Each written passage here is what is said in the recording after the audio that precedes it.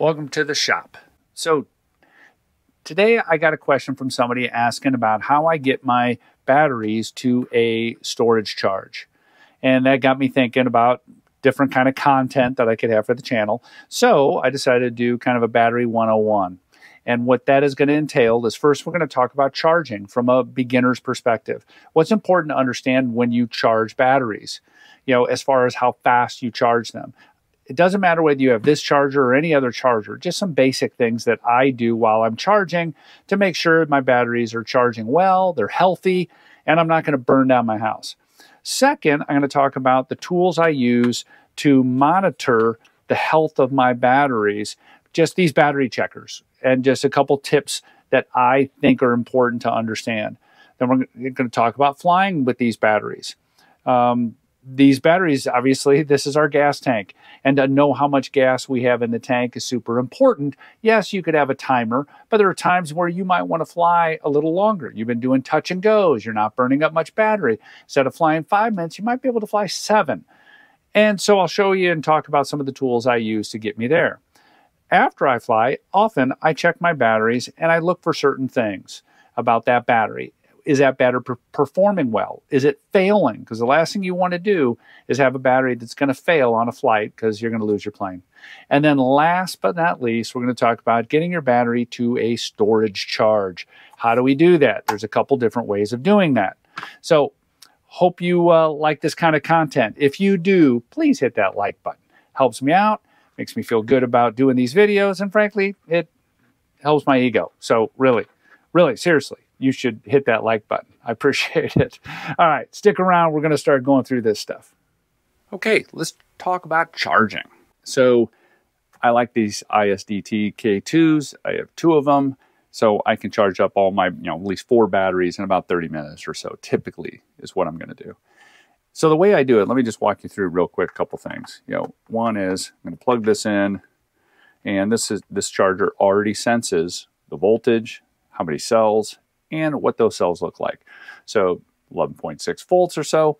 I'm going to go into the charge mode, and it basically, one of the things that's very important is how fast you charge this, your current. And I'm going to select 2.5. And let me kind of go through what's going on here. I just hit start. It's going to start charging, and it's going to charge basically, pushing current into this this 2200 at a 2.5 amp rate. All these batteries, like this 2200 here, 1300 here, they have a desirable charge rate, current. Here's a 6000, has a specific charge rate. A lot of times you might hear the term, I charge at a 1C. And a 1C would be a 6000 milliamp battery. You would charge at 6 amps. A 2200, you could charge at 2.2 amps. And a 1300, you probably guessed it, 1.3 amps. You can deviate a little bit of that. Okay, this one, I have it automatically set up for, at least not automatic, but set up for 2.5 amps. So it would charge normally at 2.2, I'm at 2.5, not a big deal. I'm not pushing it. I know some people that will double that. They'll do 5 amps on one of these batteries, these 2200s. I don't do that. I think it's hard on the batteries, creates an issue if the battery's failing, so on and so forth. So I'm pretty gentle with my batteries. Battery chargers, you can spend a lot of money on chargers. A good charger is a safety feature. If certain things don't look right, this system will tell you and it'll stop. So just FYI out there when it comes to charging, so charge at a proper rate. That's basically good for this battery. It's 2200, 2.2, and I also feel it when it's charging. I take a look at that. Is it getting hot? The other thing on this I can do is to see individual cells, how these individual cells are reacting to the charge.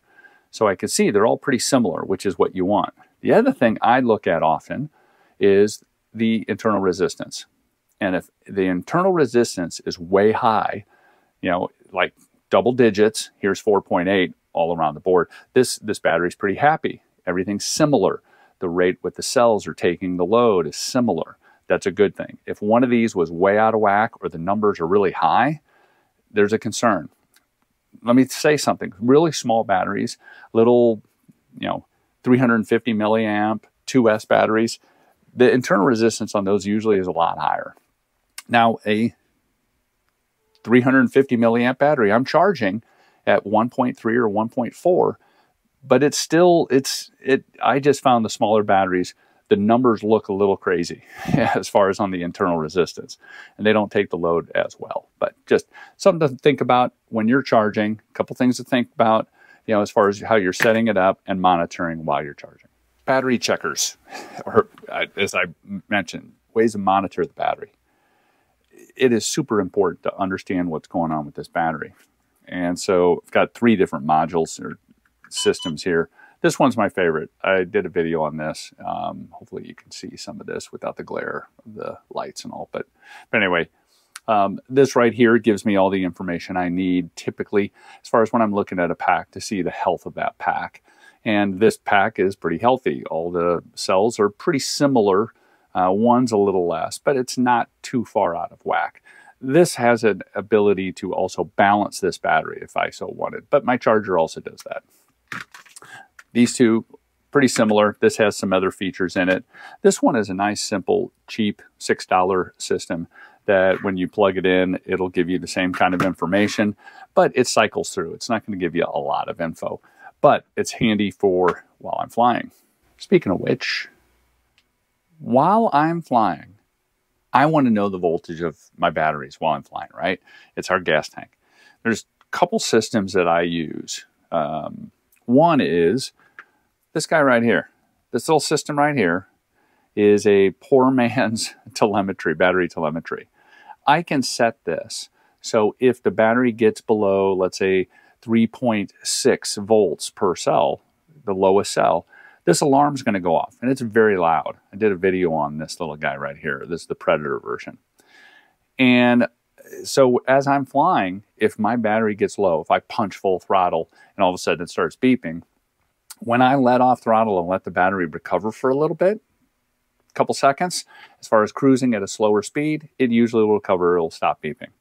This is a great tool, easily to transfer to plane if you don't have fancy telemetry on your plane.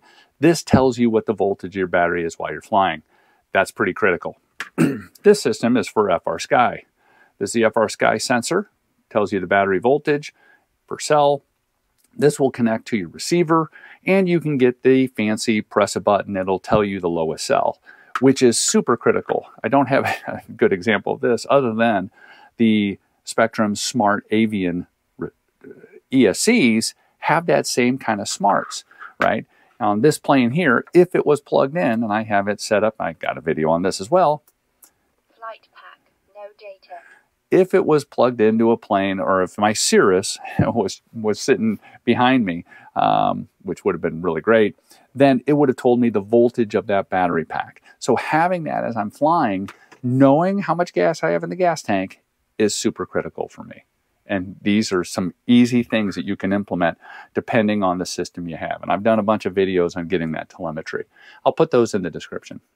All right, when I'm done flying, obviously I'll have, on certain planes, I'll have telemetry that'll show me how many volts I have, but it doesn't give me all the details. I like this system here because after I fly, I can take a look at all of those cells, and I could look to see if one of the cells is really not performing as well as another. Here you see cell number 4 is a little less than all the others. It's not in a range that really concerns me. If all these were at 3.9 and that cell was at 3.7, that would be a big concern. Okay, that would mean that, yeah, that this battery is causing some issues, and I probably will put it on the no-fly list. So, something I do after I fly to just check the health of my batteries. Let's talk storage charge. So, I have a couple different ways of doing this. I can either discharge on my charger, and most good chargers will have that option. Okay, so if I go through the system, and I'm going to come up here to task, select storage charge, and it's set up to just start discharging this particular battery, and it's going to bring it down to that proper voltage of around 3.8 to 3.85 volts per cell. Okay, so this system will do it. It'll also balance as it's doing it. If one cell is not cooperating like the others, it will continue to play around until it does a balanced storage charge. I'm going to stop that because it's loud. The other way I go about doing it is with this system. And what this system allows me to do is turn it on, and I did a video on this whole system. Set up how many cells, how fast or discharge rate, let's say 5 amps, and I just let it sit there and it just goes. And with this system, it's just super handy because I can discharge batteries from the field that I didn't fly because of weather or whatever reason. And I can get those discharged down in minutes versus this thing. This thing's going to take a long time. It's going to take an hour or so to discharge batteries, especially when you got a big old 6,000 milliamp battery you have to discharge. One of these things is fantastic. I'm going to turn that off because that's going to be loud. The other thing you can do, and I know people have done it, where they have made systems where it's discharging from like a light.